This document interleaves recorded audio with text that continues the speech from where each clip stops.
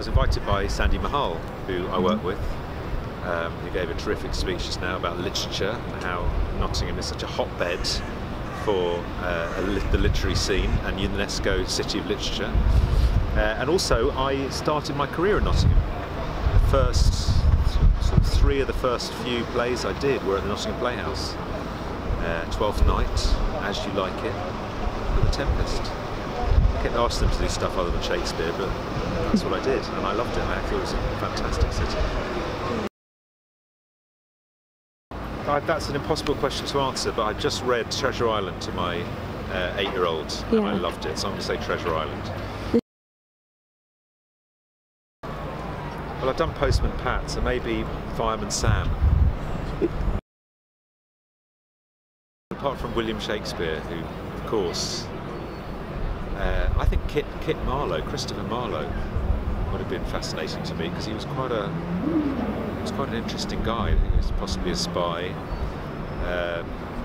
He was gay in a very difficult time to be gay.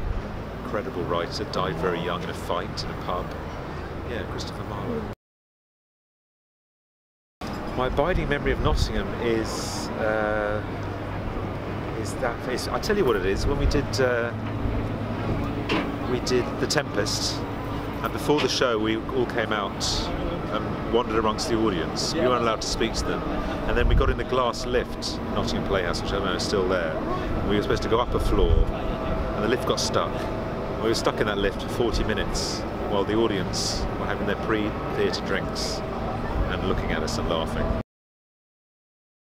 Nottingham's brought a bit of its creative joy and its energy to this building that could do with a bit of a shake-up, because things are a bit grim at the moment, and it's fantastic to hear such thrust and positivity and optimism creatively this morning. It's a joy.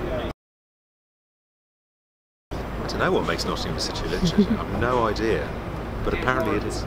Well, obviously D.H. Lawrence. He was a Nottingham boy. I don't know. Something in the water.